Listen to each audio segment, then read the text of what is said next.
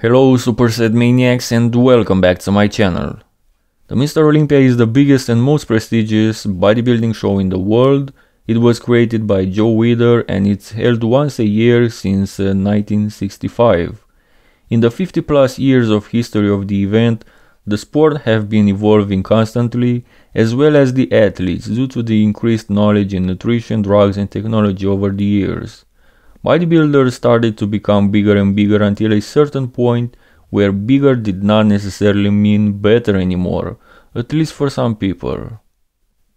Well, this is a matter of taste after all, and probably this is the reason why today we have all these different divisions like classic bodybuilding or the men's physique.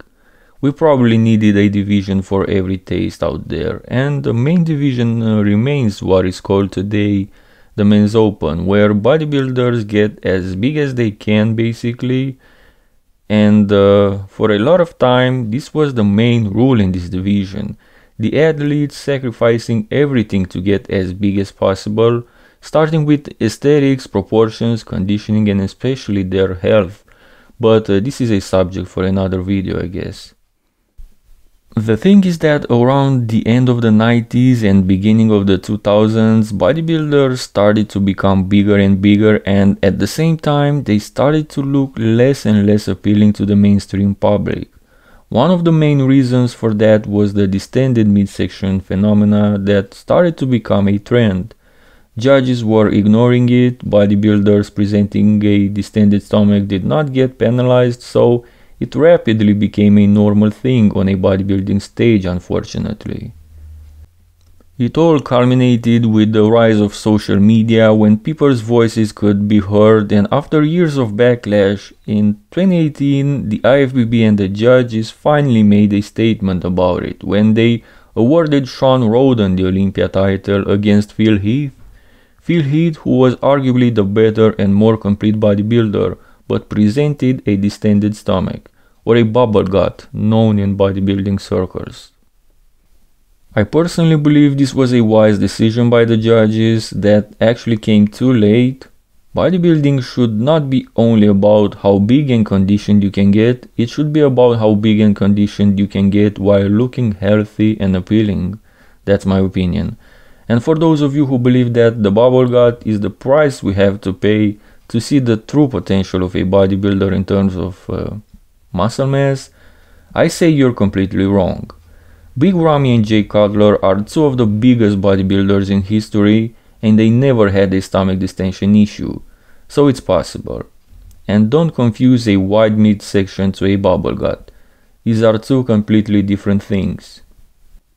In this video I want to show you guys how the Mr. Olympia winning records would have looked like if the bubble gut was a direct disqualifier. Everybody loves the statistics and the rankings. We as bodybuilding fans here on Superset Men should already know who are the record holders, who won the most and so on, but let me briefly remind you how these statistics look like. Haney and Ronnie Coleman hold the record for most Mr. Olympia wins, both with 8. Arnold and Phil Heath, both with 7 wins, are on the second place. Dorian Yates has 6 titles under his belt, Cutler 4. Sergio Oliva and Frank Zane both have 3. Larry Scott and Franco Colombo have 2 wins.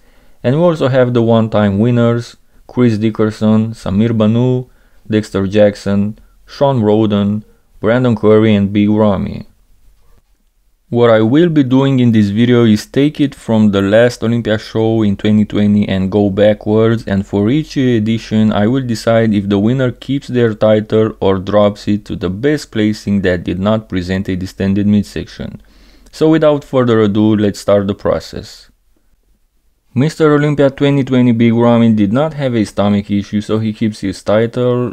Mr. Olympia 2019 Brandon Curry did not have this issue, so he as well keeps his title. Shawn Rhoden in 2018 obviously keeps the win, as the judges have done exactly what we're doing in this video today in my opinion. Mr. Olympia 2017 Phil Heath loses the title to the second place finisher Big Ramy. Phil's midsection looked probably the worst in his entire career at this show. Big Ramy becomes a 2-time champion.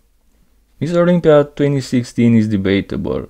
Phil won it, he did not look as bad as in 2017, but for the subject of our video, it's still not acceptable, so the second place finisher that year, Shawn Rhoden, gets crowned as the 2016 Mr. Olympia. In 2015, Phil's midsection was on point, so he keeps the title. However, in 2014, Phil presented the bubble gut issue for the first time, so he gets stripped from that title. The interesting thing is that the second place finisher Greene suffered from a similar issue, not as bad as Phil, but still bad though, so the third place finisher that year, Shawn Rhoden, is gonna get the win. Shawn Rhoden just became a 3-time Olympia winner. 2013, 2012 and 2011 are Phil Heath's best years. Nobody in the history of bodybuilding could defeat those versions of his, aside from prime Ronnie Coleman maybe. 2010 and 2009 is Jay Cutler. Jay never had a bubble gut, so he holds the titles. Same for 08 Dexter Jackson. 2007 is a funny one, as it's probably one of the most controversial Olympiads of all time. People feel like Victor Martinez was robbed because Jay was too soft that year, but the subject of our video is the bubble gut, so Jay keeps his 2007 title, as well as his 2006 one. 2005 was Ronnie Coleman's 8th and the last Olympia win, and believe it or not, his midsection was okay that year. After the criticism he received in 04, he managed to fix it. 05 Ronnie keeps the title, but 04 gets disqualified. I believe this was even worse than 2017 Phil Heath. And we get to 03 Ronnie Coleman, my favorite version of his and probably the freakiest version of any bodybuilder ever. But truth being told, Ronnie had a distended midsection that year, so Jay gets the title in 03. 02 Ronnie was downsized and bloated, so he loses the title. Kevin didn't deserve second that year in my opinion, but he did not have a bubble gut, so we have to respect the rules we established. So Kevin Levrone becomes the 2002 Mr. Olympia. Jay Cutler beats Ronnie Coleman in 01, who had a similar gut as in 04 that year if you ask me. 2000 Mr. Olympia Ronnie Coleman looked better than in 02 or 01, but still presented a distended midsection, so Kevin becomes a 2-time Olympian. 1999 and 1998 Ronnie Coleman are the versions I was telling you that would defeat 2011-2013 Phil Heath. Ronnie keeps these wins. 1997 Dorian Yates, aside from the biceps and triceps issues, also presented a stomach distension, so Nasser becomes Mr. Olympia. 1996 and 1995 Dorian was okay, he keeps the titles. However, 1994 is a difficult one. Dorian did not have a bubble gut, but he was clearly bloated. His stomach was not appealing, so Shawn Ray becomes the 1994 Mr. Olympia. I think we should stop the process here, as I don't believe any of the remaining Mr. Olympia winners presented a distended stomach. Honestly, none of the participants in any of the remaining shows presented a similar issue, so we can draw the line here and see how the Mr. Olympia records would have looked like. Lee Haney tops the ranking alone this time, remaining with 8 Mr. Olympia wins. In second place we have Arnold and Jay Cutler, both with 7 wins, so Jay Cutler won 3 more titles in the process. In third place we have Phil Heath and Dorian Yates with 4 wins each. Ronnie Coleman lands in the 4th place with only 3 remaining Mr. Olympia titles, tying for the record with Sergio, Frank Zane and Shawn Rhoden, who won 2 extra titles in the process. Larry Scott and Franco remain with 2 wins, tied with Big Ramy, who won 1 extra, and Kevin Levrone, who won 2 Mr. Olympia titles, our first uncrowned Mr. Olympia who finally gets the crown.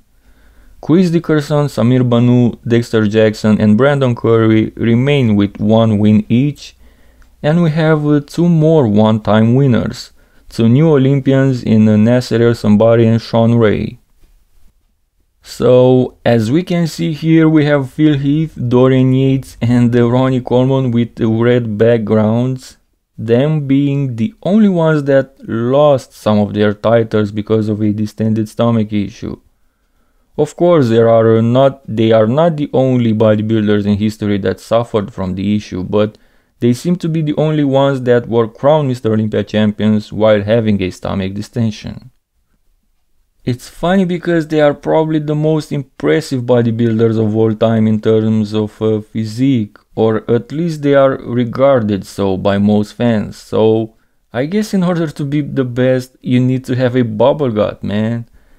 I'm gonna leave you guys draw the conclusions in the comment section. I'm really curious what you guys think about this subject. Also like the video if you enjoyed it, subscribe to the channel for more videos like this, and as always, thank you guys and see you next time.